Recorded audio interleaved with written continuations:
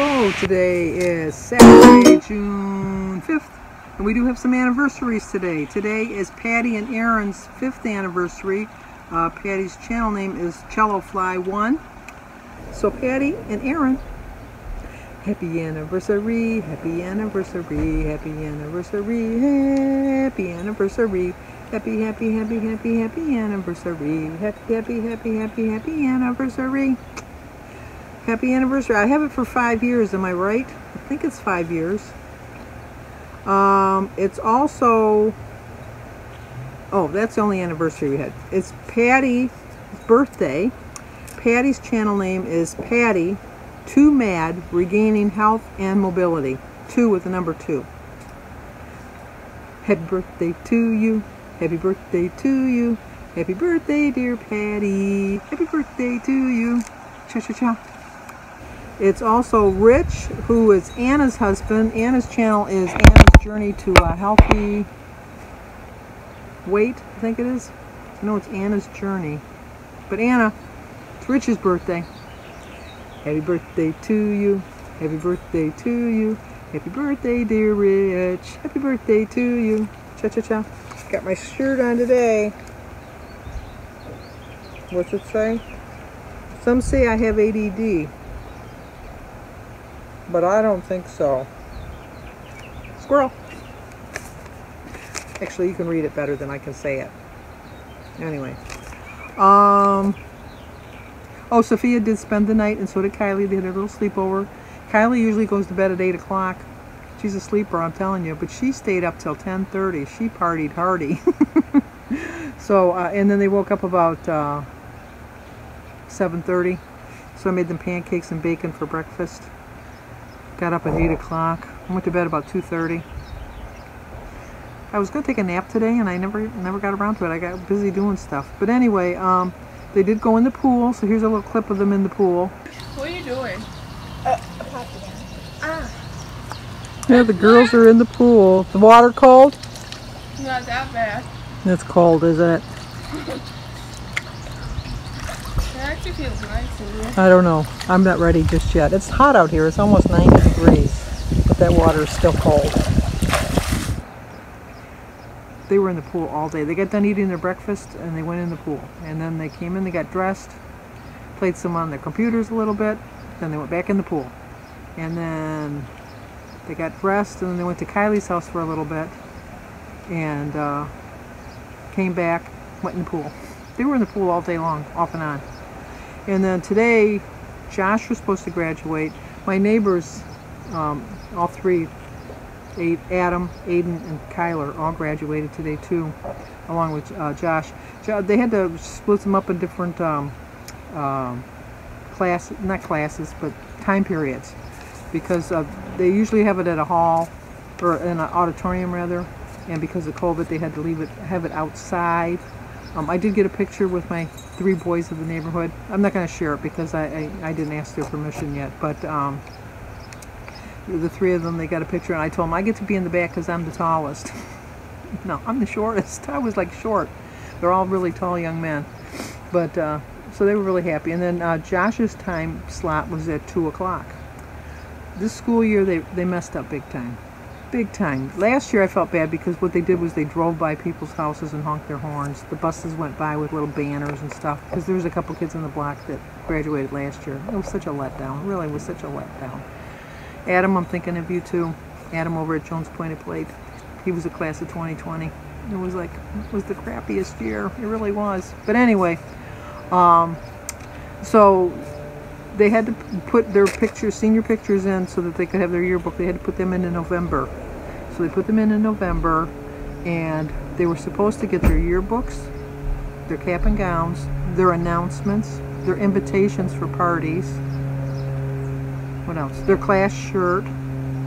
All of that stuff they were supposed to get well before now. They didn't get any of it. None of it. They got the announcements, but the announcements had the wrong date on it. It didn't have their picture on it. It didn't even have their name on it. It was like really shabby. It was really shabbily, really done poorly. Josh picked up his cap and gown, which cost $50, and he got home with it, And on the outside of the box, they get to keep the cap. They get to keep the cap and gown, but they still got to pay $50.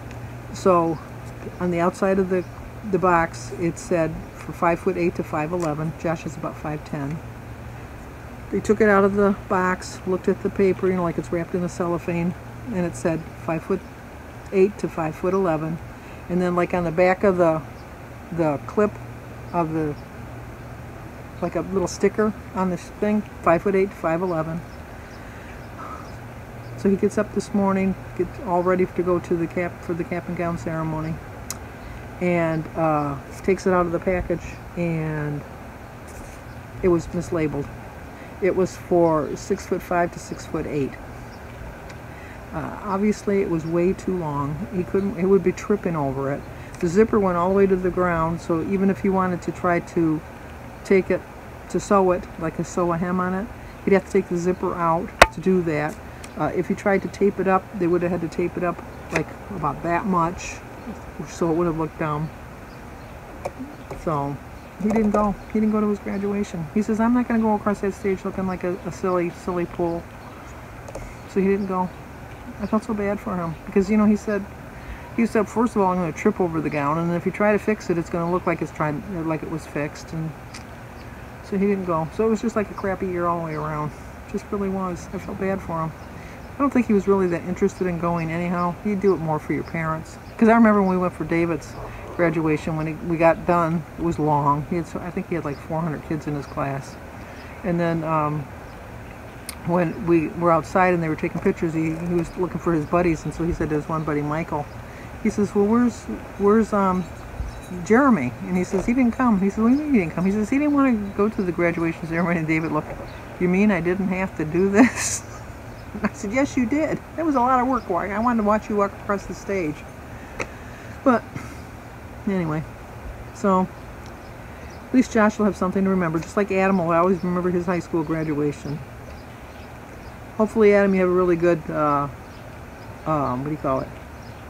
College graduation. Because nothing goes on with that. So you'll have a really good college graduation. And then, what else did I do? Oh, I watered my plants. Let me show you how my plants look. I thought I'd show you the side of my house where my flowers are really blooming really well. Just got done watering them. We had a lot of rain the other day, so they're starting to come out and bloom. That's the side of my house. Started over here. And it goes this way. I'm waiting for my lilies to come up. They should be coming up pretty soon here now. I got a couple buds going. My glads, I should cut them down and put them in the house, but I guess I'm going to leave them there. A couple more hanging plants. And there. Okay, this plant, I've come to the conclusion I got to water every day. It was perfectly blooming yesterday morning, and today it just looks sad. It did it once before, and when I water it, it does come back to life. Believe it or not, it will come back. And then the flowers, and then into my yard. I have my flowers here. Jim's mother got us this for our anniversary, our first anniversary. And those flowers. There's a bird's nest in the tree up here, so I put my snowman feeder in here so that mama bird doesn't have to go too far. And then my deck down here. There's Kylie, just got out of the pool. My little sitting area down here. And then there's my gazebo up here. My plants seem to be doing pretty good. They're starting to bloom. And I do have right here, I think those are peppers. I'm hoping they're peppers. And then just my plants on my deck.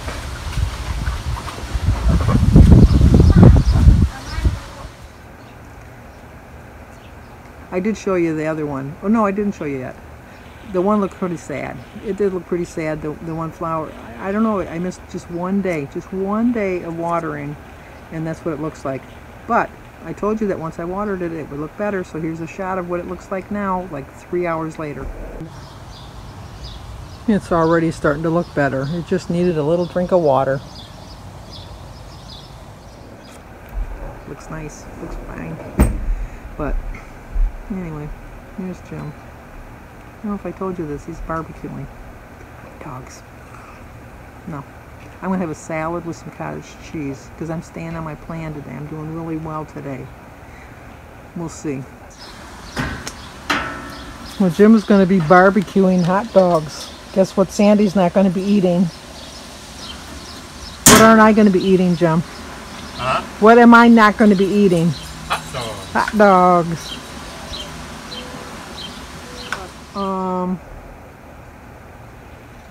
Once again, you got to remember all the decisions you make as far as your weight loss, your food choices, anything. You're just one decision away from changing your life. So make a smart decision. Always think of what's the smartest thing to do, and think of your life as like a river.